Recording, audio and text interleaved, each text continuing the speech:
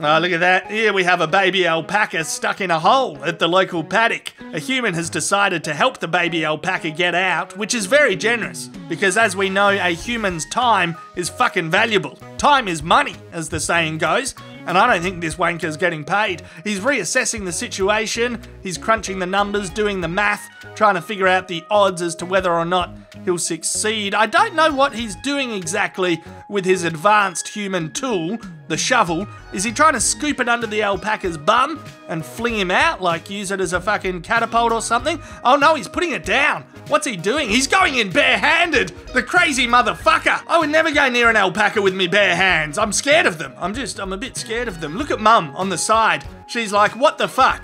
What the actual fuck, Alfred? I told you not to play near holes. He says, piss off, Mum. What's the human up to now? Oh, he's squishing the alpaca. Is he trying to put it in the hole? Was I wrong about him? He's fucking stomping on it. Oh, no, he's not. He's just clearing the excess dirt towards the back. It's okay. He is a good human. Let's not go starting an internet campaign to ruin his life. He's a man of action who's doing the right thing. Or is he? Maybe there's an argument to be made that he's interfering with nature, and by doing so, he's going to change the destiny of the planet. He ditches the shovel, he's going down to his knees again, he's going to go in with fucking bare hands once more. Fuck me! Something horrific is going to happen if you keep doing that. Look at Mum, bloody helicopter parent. She's like, this is something your father would do.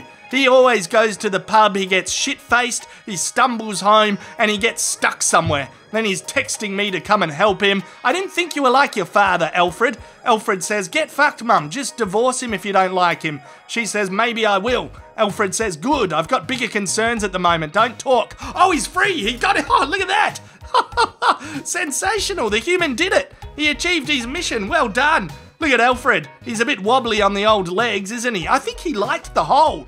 It was warm. It was tight. It was like being in the womb again, or the uterus. He's only a baby. Maybe he doesn't believe in this fourth trimester bullshit. He just wants to go back to the womb. Mum says, I love you. Alfred says, I love you too.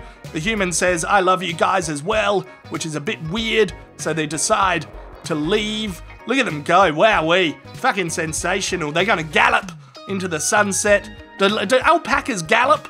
I don't think they do. Oh, they kind of do. They've got a bit of a gallop. Nah, that's good shit.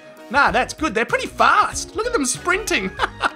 Oh, this is a good story. This is a good video. Just imagine there's a sunset and then it's perfect. It's majestic as fuck.